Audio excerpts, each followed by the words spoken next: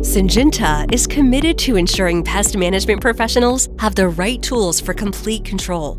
The Demand CS insecticide 10-gallon drum can help simplify storage and applications while providing trusted insect control. The 10-gallon drum includes a built-in impeller, a gravity-fed dispensing valve, and an ergonomic design, all of which allow for easy stacking and storage. Today, we will explore these benefits and show you how to mix and dispense product from the drum. The Demand CS drum comes with 2 openings, one for mixing and one for dispensing. The mixing opening contains an impeller inside the drum, eliminating the need for an electric pump. Always read the label before mixing and loading the product. To begin mixing, unscrew the cap from the impeller using a standard household drill. Attach the cap to the post inside the impeller opening. Tighten it, and then run the drill for approximately 3 minutes or until the product is homogeneous. When mixing is complete, place the cap back onto the impeller, making sure not to cross-thread it.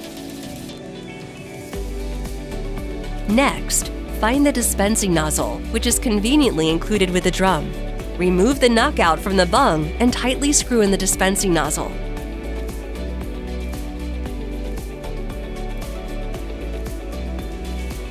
Make sure it's closed and faces downward toward the U-shaped opening of the drum lip. To prepare for gravity-fed dispensing, place the drum on a flat surface. Slightly vent the impeller cap for easier flow of product. The dispenser valve is open when it is turned 180 degrees to point toward the dispenser opening.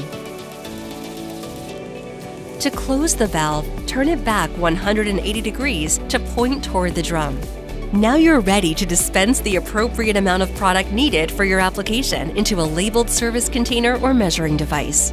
For more information, visit syngentapmp.com/demandcs.